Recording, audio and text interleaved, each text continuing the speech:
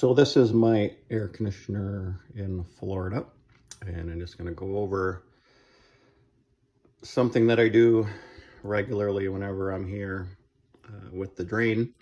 So in Florida, drains are a little bit different in that they build up a bacterial growth, a slime, sludge. It's what people in the industry here call elephant snot. But if you've seen it, you know that that's a good description. It's a jelly, kind of crazy looking stuff. So what I do, and what that does is over time, is that will build up in this drain, condensate drain tube, and especially in the P-trap there.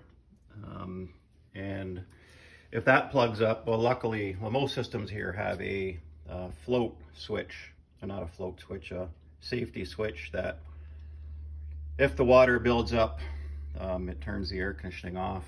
Now, it actually did happen a few years ago that happened to our drain, and the switch was actually so gummed up that it didn't do what it was supposed to do and ended up dripping into the pan underneath the hot water tank. I actually replaced the hot water tank this year as well. But so I'm just going to show you what I do. So this is just a cap here that I can unscrew, and now I know that when I do that now, water is going to come out. So I'm just going to put this bucket underneath there. Usually I have the hose right underneath there while I do this, and it sucks up any water that comes out. But as you can see, as I drop that, so that's open to the drain pan. You probably can't, there's not that much light, but you can see there's water in the drain pan, but it's very minimal. It's down as low as it can go. I just did this, I'm just doing this video just for demonstration to show what I do. And then I have a shop vac,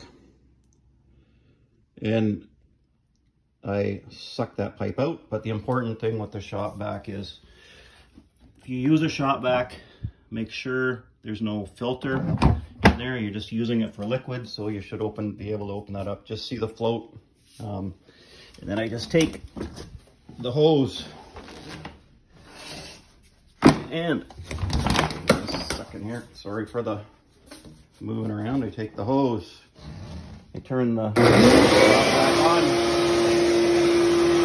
Up there.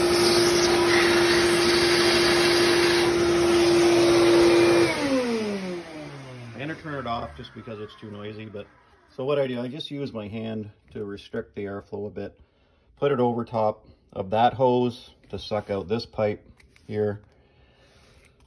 Then what I do, which I'm not going to be able to do with one hand, but then what I do is with this one I have here, this pipe actually comes out, so you can see. I will do the same thing in here where there's a hole. I take my finger and I plug up that hole, and then I put the vacuum over top of this, and what that does is suck out all of that. So that this is clean, that's clean, everything clean, starting from scratch.